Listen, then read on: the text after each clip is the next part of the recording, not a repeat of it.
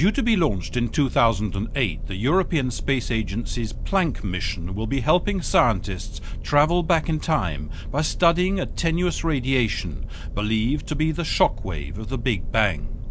Measuring this cosmic background radiation will also help astronomers to verify their theories about the overall composition of the universe, including the invisible dark matter and notably the controversial debate of the existence and nature of mysterious dark energy. Everything in the universe, near and far, emits radiation. Microwave ovens in our kitchens produce it, generating heat in whatever we place in them.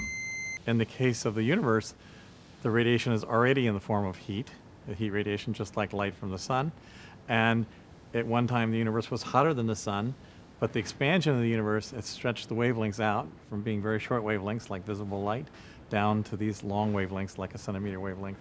So the light we're looking at is just like looking at light from the sun. It takes 8 minutes to get it from the sun.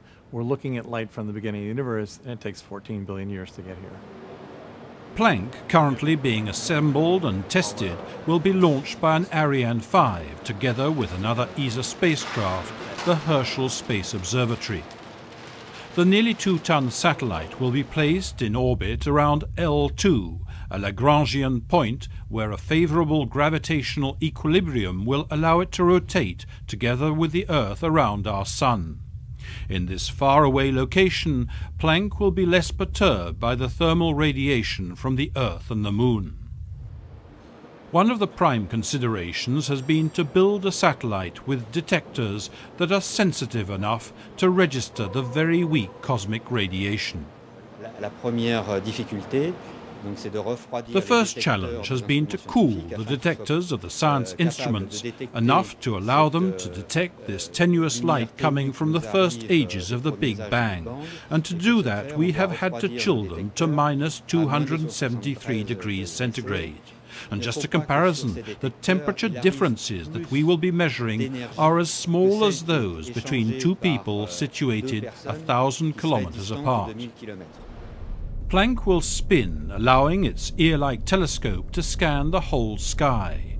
The microwaves will be focused on small collectors or feed horns, which will channel the light to the heart of the instruments. There is one kind of instrument that works pretty much like a transistor radio. So it uses an antenna and it catches the waves, and then it translates that to a voltage which corresponds to the signal on the sky. The other type works a little differently. It's essentially a very sensitive thermometer. So it catches the waves, the thermometer increases, shows a change in the temperature of the absorber that has taken the waves, and we measure that to interpret that as a signal from the sky.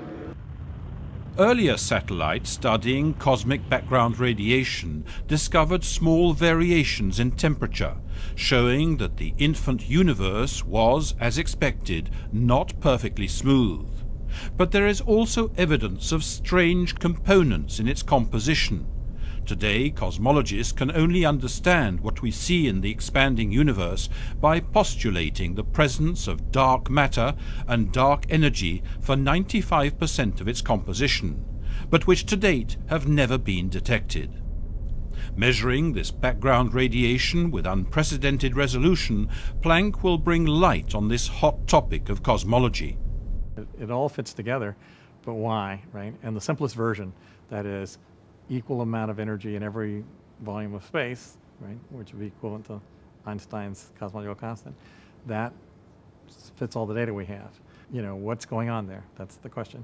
So we have these things that we know have to be there because we see 2 or 3 different lines of evidence arguing it, but we don't know what they really are. We just know they're there, and we have a simple law saying how they should behave, and put that into our models, and it works. And so the Planck mission, due to last 15 months, will test cosmology on some key questions. What is the nature of dark matter and dark energy? Is dark energy indeed a driving force behind the expansion? And what could be the future fate of our universe? It'll be a journey back in time and into the future.